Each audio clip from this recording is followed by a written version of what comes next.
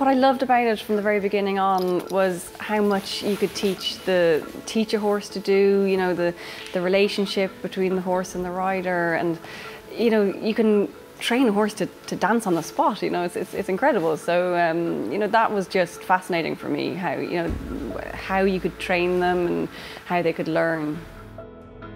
Judy Reynolds is Ireland's premier dressage rider, and since moving to Germany at the age of 21, she's risen to global success. Well, really, I only ever planned on coming over here for a season. 17 years later, I'm still here. But I wanted to see how good I was, because at that stage in Ireland, there wasn't a lot of people doing dressage. So at the level I was competing at, turns out it wasn't that great. When I came to Germany, I promptly came last in my first competition. But over time, we've, you know, managed to get a little bit better and, and get to where we are now. Having had several horses who've competed at Grand Prix level throughout the years, Judy's longest serving and most successful partnership has been with her gelding Vancouver K, or JP as he's known to most. We bought JP at the start of a 6-year-old year, so that's 11 years ago now. We'd been looking for a horse for quite some time, but been an interesting journey with him, definitely. Not always the easiest.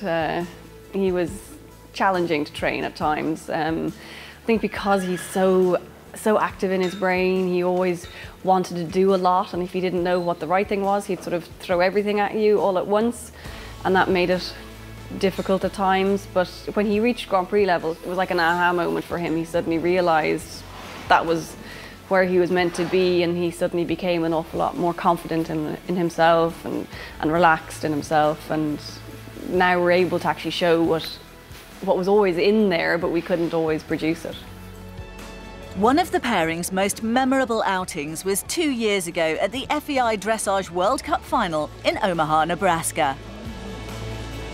Omaha was a brilliant show. We had a great World Cup season in the run-up to it. I'd also made a new freestyle for that season, which was very technically difficult. So, you know, it was a good season, good run-up. And then the show itself, I hadn't expected to do as well as we did. That was definitely a little bit of a surprise, but placing fourth was definitely not something we'd reckoned with. And it was only later on, really, that I kind of realised how close we actually got to maybe even a podium finish. JP and Judy continue to enjoy success at championship level, but she's the first to admit that this wouldn't be the case without her dedicated support network, who've been there from the beginning. We have a really good team behind JP and I. You know, first of all, Patrick, my husband, he obviously comes to all the shows with us, and you know, he's there for the warm-up. He's there to try and help me get my head in the right place so that I'm focused, ready to do our job.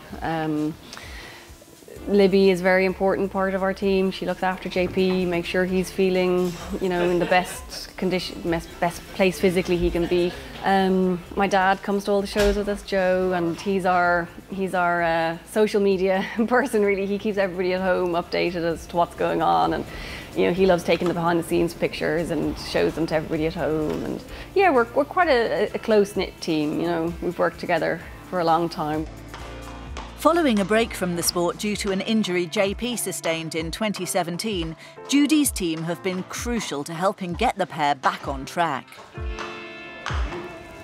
We ended up looking at the whole package. We had a lot of time in the end. He was out for nearly a year, so you know, we did little changes here and there, and I think just everything we've done has just brought a better balance for him, really. And he came back raring to go, but he was more than happy to be back. But it was what we realised when we came back at Aachen was that if we can keep his body fit, he is going to keep going, because his brain just wants to do it. And you know, he was so motivated to be back. I think he's actually feeling better than he's ever felt. He certainly is getting better scores, I think, than we've probably ever gotten. You know, certainly the last competition in Neumünster, we got a new record in the freestyle. So yeah, you know, long may it last, really. Like 10 days? When we visited, Judy was 4 days away from travelling to the last FEI World Cup qualifier, where she hoped to pick up valuable points to reach the final in Gothenburg. We had a bit of a later start into the season than we had anticipated, but actually it's probably worked out to our advantage. JP and I are a pair that work well when we compete more regularly. At the moment, I'd be on the edge of a qualifying position, but I have only competed so far in 3 qualifiers, and you can count your best 4 scores. So our plan is to get some points in Sertogenbosch and stay within those 9 best places and get a place for the final. Equestrian World followed Judy and JP's journey in Sertogenbosch, and after a 9th place finish in the freestyle, they picked up the crucial points they needed to qualify from the Western European League for the final. We now look forward to seeing if Judy, JP and their Lucky Shamrock can go one better this year and get themselves onto the podium in Gothenburg.